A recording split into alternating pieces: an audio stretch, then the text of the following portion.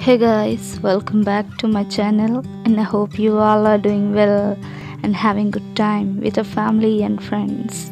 And this is a video in which I will be sharing the process of drawing a simple outline, especially anime. As we all know, we all are fans of anime, and it will be a special video for all those armies here and also the fans of chakho, as we know that BTS has come up with a webtoon called as chakho, and it's a very good one.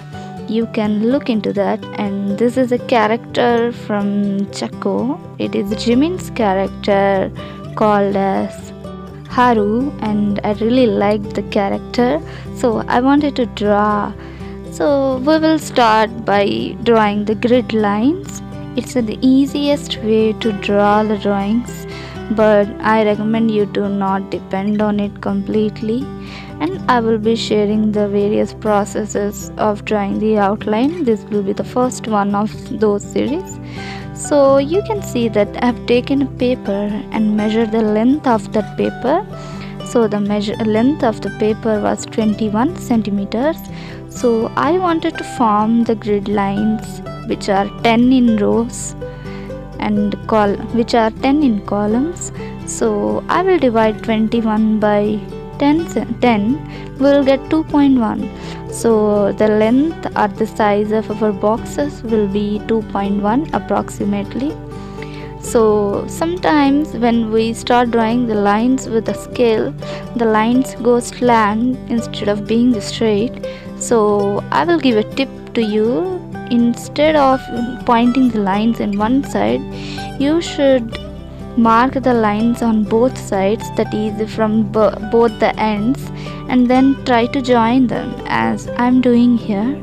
And the another careful step you have to take while drawing the anime or anything outlining, that is the boxes size both horizontally and vertically should be same. All the boxes should be of a square, that is 4 sides are equal. So I will be marking the 2.1 measurements both horizontally and vertically. So you can see the reference here, and if you don't get it on the internet, I will provide the link below in the description. You can download the reference from there and form the grids on that from the grid maker app. So the simple step, I will mark the points from both the ends and try to join them at 2.1 centimeters. So in this way we will form our grid sheet.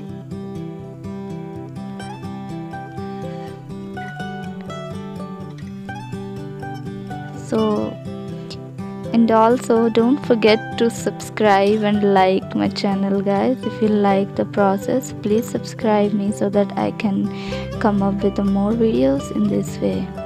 So now I'm labeling the boxes as A0, 1, 2, 3, 4, 5 and ABCD up to J.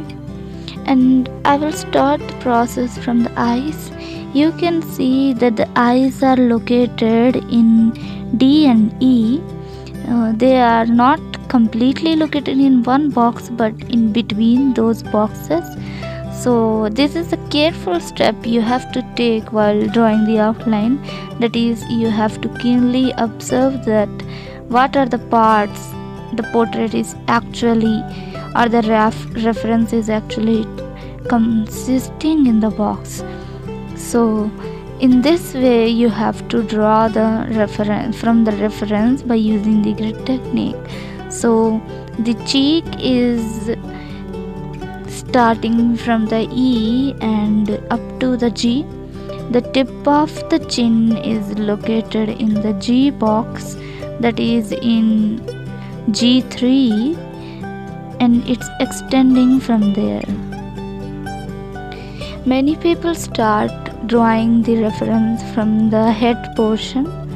It's completely fine from wherever you start, but I find it easy if I start drawing the reference from the eyes, as I get an idea that how will my portrait will look after drawing the complete outline, and I will go along with the flow. As you can see, I've started from the left eye and now I am at the head portion. We will roughly draw these lines matching from one box to the another box.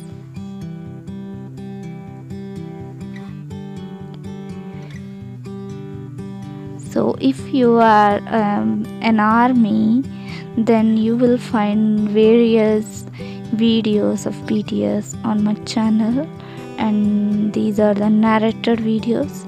If you are a beginner, you can find these videos very helpful to you, as I narrate the process in it. And also you don't need any expensive materials to draw. I use the outline pencils, you can see. And also the paper I'm using is just an card paper that we use for the printing of marriage cards. So in this reference, the lips are not quite detailed. It has only one curvature of the line, which is the opening of the mouth. So while drawing the eyes, you have to mark the points of the eyes, that is to analyze that how are the eyes located in the reference, because during the grid we will just look into the part or concentrate on the part which is we are drawing at that right time. But even if you are using the grid, you should have an idea that how will the shape of the nose look like, and how does the eyes positioned on the basis of the position of the face.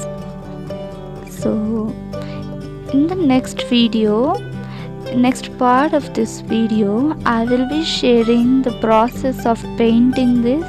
And if you like painting or want to learn a simple painting, you can come into my channel again, and probably it will be tomorrow.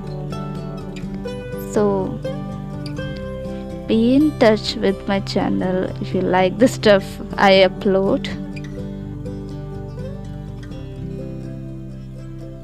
The tips of the hair are very pointed. And also, if you are going to paint this one, you have to keep certain light marks with the pencil, so that you can understand while painting that these areas are to be given the shade with the shadows. So these areas should be darker than compared to the other parts.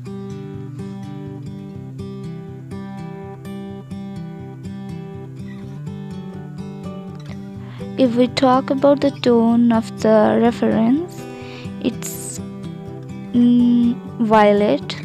The tone is violet as the photo is from the night mode, and the background is very sparkly with the stars. It looks like a fairy tale.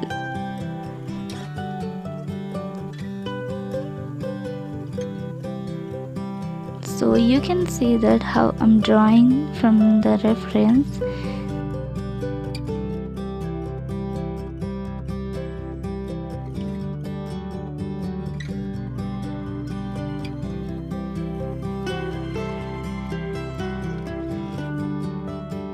And he is wearing beautiful earrings in this reference. Those are table kind, and they are really mesmerizing and make the character look more beautiful. I'm kindly touched with this portrait and wanted to draw this as soon as possible.